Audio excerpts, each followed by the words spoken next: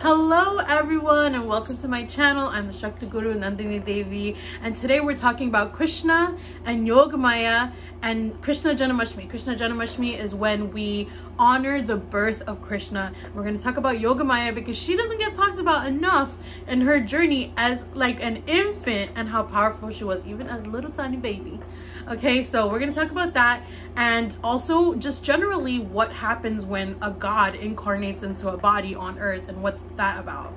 Okay, so please like, subscribe, share, and join in on this community. Help it to grow. It's really important for me as a West Indian tantric to show that, you know, West Indians that were through the South Asian diaspora and throughout the diaspora all over the world, we are still connected to our practices and we still continue to receive psychic transmissions, and we are here to talk about our culture and our religions and our spiritualities and deserve a space in this world to talk about that, especially with the North American yoga industry that is predominantly faced by white people. Okay. Let's get real. Let's get real. No more erasure. We're here. We're going to talk about our own practices.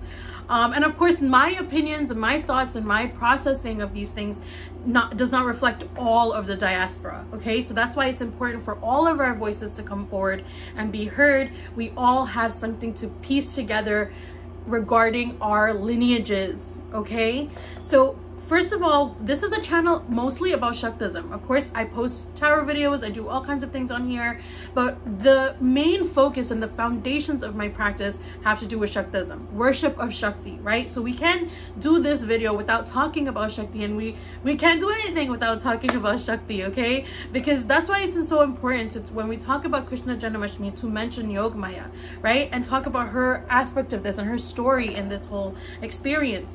Often goes unnoticed. We celebrate Krishna, which is beautiful and amazing, but we don't talk about Yogamaya and how important her story is in his story of his birth. Okay, first of all, when God's deities incarnate into the earth, something has happened around the just like a imbalance in cosmic law. Essentially, something goes on earth that the gods are noticing, and they're like, this is not in alignment for the universe. Okay, we're affecting, whatever we're doing here is affecting the universe at whole, and there's an imbalance, and they're noticing, and they're like, we have to incarnate and come down and help. Okay, so we can think about this in other lineages as bodhisattvas, or even the orishas as well, who assist people, right, throughout their life to elevate into a higher consciousness. So they're seeing this, they're not going to necessarily, it's not about punishing, but it's about changing. And so we would see people like Ravan, right, the demon king, who prayed to Shiva and then got boons, right, boons are like blessings, to get so much power, and then that power was used for his deep misogyny, capitalism, greed, misogyny. He was the embodiment of all those things. So when you see Durga or Kali holding his head, or Durga, you know, slaying Maheshwara, like there's something there to notice that is about that patriarchal energy. And you can look at it in any sort of which way. You don't have to attach a gender, first of all, to patriarchy and misogyny.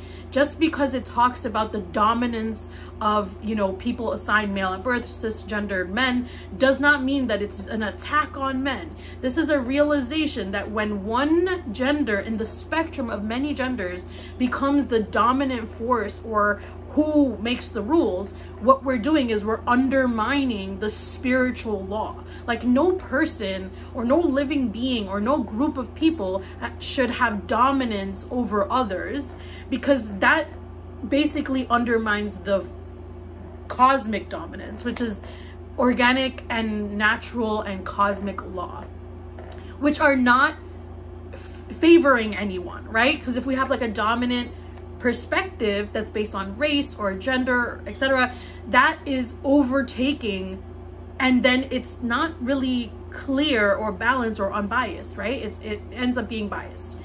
So when we get out of this cosmic order, we're creating disruptions on earth. It has a domino effect. It affects everyone, it affects all things, and the gods come down and they try to assist us with changing this, restoring it.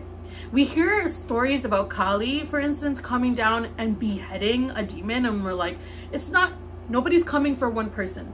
You yourself are not bad or wrong. There's nothing you can do personally to completely tilt the world, right? You know, totally put everything off balance. But do we all subscribe and connect to these energies and help them to grow big? Yes, we might do that, including misogyny. You don't have to be assigned male at birth, and you do not have to identify as a cisgender man to participate in misogyny. Okay, this is a real thing. And that kind of leads us into why Yogamaya's story is so important. Yogamaya is one of the aspects of Shakti, and she's considered the 8-armed goddess. Okay, and the story goes that Vishnu was going to incarnate as Krishna on earth to Devaka and Vasudev, I think. I hope I'm getting his name right.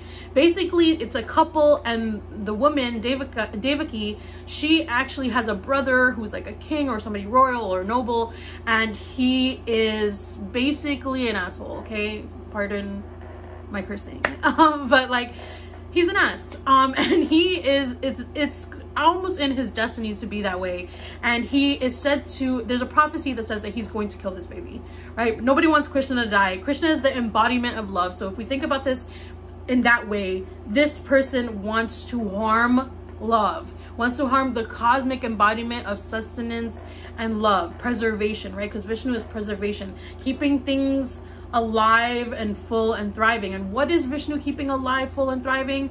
Prosperity, love, peace, all these different things, right? And also, to name incarnations, Krishna incarnates as love, an aspect of Vishnu, and then Lakshmi, who is the goddess of prosperity, incarnates as Radha. So then we see that what keeps things alive, an aspect of sustenance and preservation, is love, translated as Krishna. And then an aspect of prosperity is devotion, which is the embodiment of which is what Radha embodies, right? So then we see these mysteries behind the personification. Like, we can look at all these energies as people, sure, but they're not people, they're energies. They are filled with spiritual wisdom. So the deeper we learn about all of these deities and stories, the more we learn about the wisdom behind it. And this wisdom gives us access to spiritual enlightenment and how to navigate our physical human experience to attain enlightenment, and also just how to navigate the world in general, because let's get real, it's tricky out here, okay? And we don't always know what to do. And those are some ways to do it, is that you start to study these stories, and inside of them are wisdom, and we get to see how that's reflected into the earth. A lot of these stories are also prophecies. When we read them, it sounds like they're talking about some time in the past. But Yogamaya was basically born to protect Krishna. And this is why this also translates into what the world is going through now.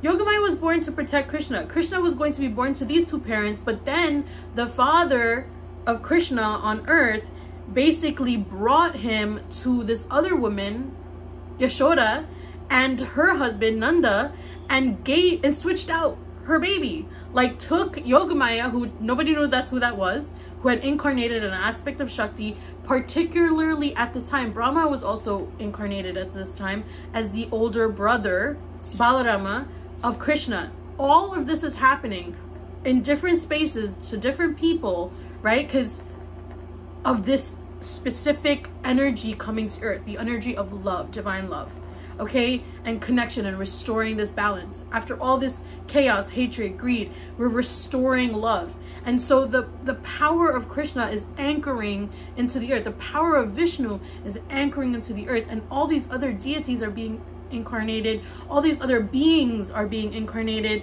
reincarnated, and they're becoming the avatars here to assist this energy anchoring on earth, and to see out its purpose here on earth.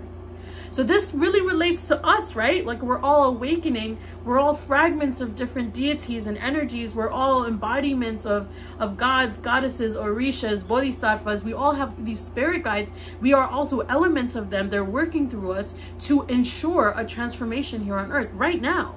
Not just at some faraway time where we're reading the story like it's some ancient myth. It's happening right now. When the noble person or king or whatever he was, that was Devaki's brother, comes to kill Krishna and doesn't find him, he goes off to find Krishna and ends up grabbing this baby, this little young you know, assigned female at birth girl child that comes into this family's arms as a way to protect Krishna, which also, that story is messy, right? They go switch out this baby, they bring this other baby back, and they're gonna like sacrifice this baby essentially. I mean, they don't really want to, but what else are they gonna do? They're gonna sacrifice their own child. Their own child is divine, right? Krishna. But when this person goes to kill this little baby girl, she manifests into her full potential as Yogamaya. 8-armed goddess, Shakti herself, comes out and is like, hell no, you're not gonna murder me, you're not gonna kill me.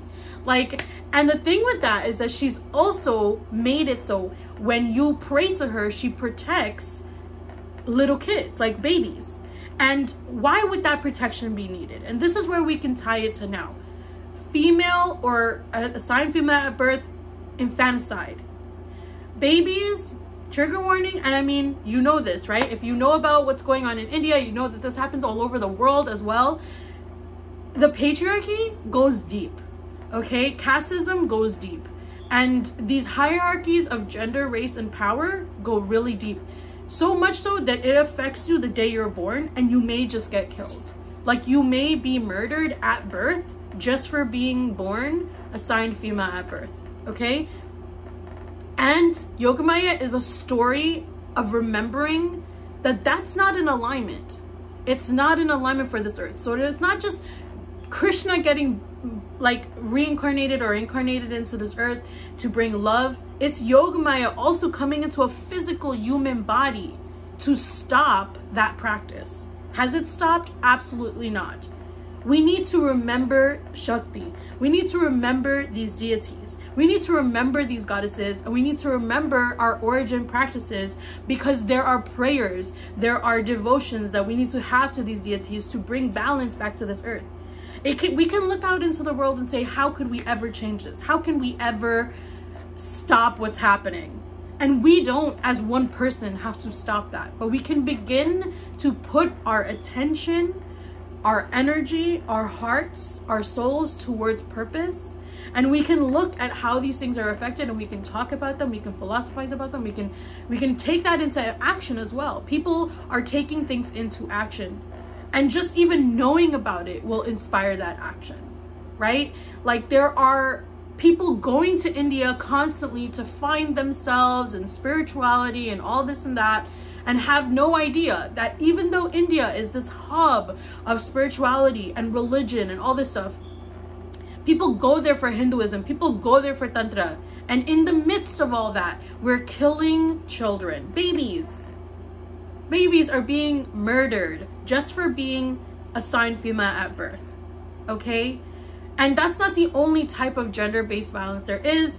There's so much harm against trans people, queer people, marginalized people everywhere are suffering. And often there are stories saying, by our own deities, right? The transmissions of our own deities are saying, don't do that. Don't do that. That is not in alignment for cosmic law. You are creating imbalances on the earth when you participate in these things. When you participate in murder, gender-based violence, when you participate in greed, in hierarchies of power, you're not aligning with what is really already here for us in the abundance and truth that we exist in. So it's important for us when we practice devotion to Krishna and we do puja for Krishna Janamastmi to remember Yogamaya, to remember that there are serious things happening on earth that need our prayers and our attention. And this is not a matter of taking righteousness into your own hands and justice into your own hands. But when you have the opportunity to act in alignment with this, act in alignment with it. When you have an opportunity to show up in the world differently, and how can you do that? You may not be able to stop the hand and the action of that murder, but you can look at the ways that you perpetuate, assist, and support misogyny, patriarchy, capitalism, greed in your daily life. How are you supporting that in your daily life? And this could start with, if you are assigned female at birth or you identify as femme or a woman, how do you love yourself? Do you bring love to yourself? Because the love that we have for ourselves also combats the notion that we need to not be here. A lot of us are carrying around this harm, this pain within us, saying that we shouldn't be here. Epigenetics tells us how we're affected by these histories that are still being played out today. If we live in a world that says that someone like me or you should be dead, how do we carry that in our hearts and in our souls? Okay? This is something, I know it sounds heavy to think about, but we're carrying it with us. It's time that we look at it. Shakti is about truth, right? Shakti is about bringing that truth to the surface. And as Shaktas, it is our purpose on this planet to stay in that truth within ourselves and as best as we can. It's not just about going, shaking our fists and talking about other people. It's ourselves as well. How are we living? And it takes time. Love yourself. Be compassionate with yourself. Your actions are not going to change today. We're programmed so deeply. But I'm sending this message out there because it's important that we don't forget Shakti when we're worshiping these avatars, these masculine avatars. It's really tied to a notion of dominance around masculinity, especially in mainstream Hinduism. And it's important practices like Shaktism get restored. I hope that you learned something here. And I'm sending out so much love to you all. And I'm just so grateful to be able to sit here with you and talk about these things. There's so much more to share and learn about when it comes to these Hindu authentic tales, and I look forward to sharing more of that with you. If you want to join on my Patreon and support my channel, the links are all below, and I'm sending so much love again. Just so grateful.